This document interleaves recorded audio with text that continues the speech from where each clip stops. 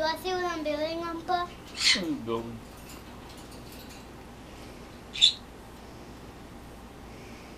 Hey.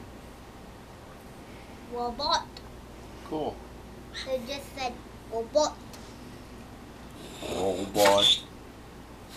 A robot. Robot. Good morning. Not showered or dressed yet.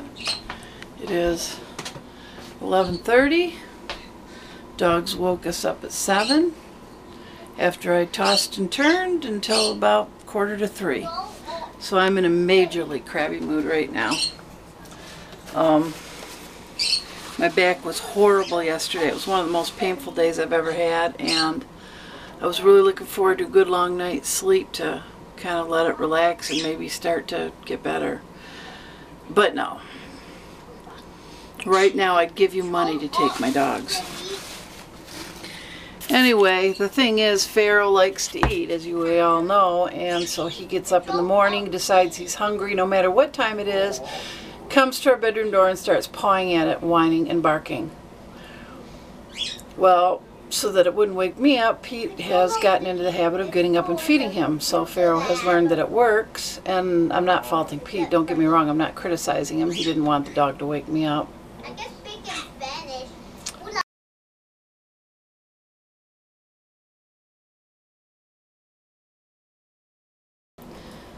I made some bacon.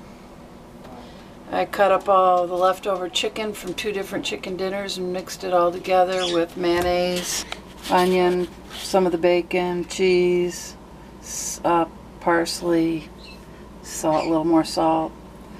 That's to go in the wraps that I made yesterday, the flatbreads for lunch, which will be later because right now we're about to eat breakfast. I'm just going to make some eggs scrambled with sour cream and cheese, and then of course we have the rest of the bacon, so that'll be what we eat now.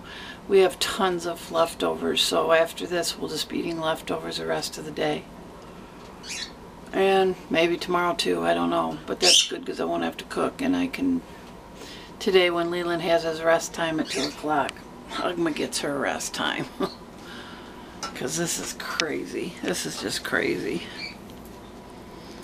I can't even stand to be in my own skin when I haven't had enough sleep, especially when it's added together with pain and barking dogs. So, scramble us up some eggs and sour cream and cheese and have it with some bacon. And I will see you guys later. Bye. 6. Ugma, both have 6. I have 7. But I don't.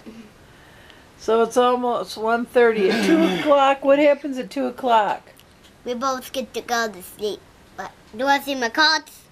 Why would you show me your cards? I'm just kidding. Oh. Here's my cards. Leland's helping me stay awake by playing Uno with me. This is what, the 38th game? Yeah, he needs sleep too. See the dark circles? And a little bit of Spanish. Yeah. Don't get him started. Don't get him started. Bien, de 8 a 9, 10, 11, 12, 13, 14, 15, I have no idea what all that was. But I will tell you this. Your turn! Your turn, Ugma. Okay. Okay, guys, it's 7 o'clock. This afternoon at 2 o'clock, Leland had his rest period, or his rest time. I took my rest time and got up at 6. Pete had already fed Leland and taken care of the birds and the dogs. Leland has been making lots of nice drawings, and for us, we each have a nice big stack of drawings next to us here. And that's my day. Totally uneventful.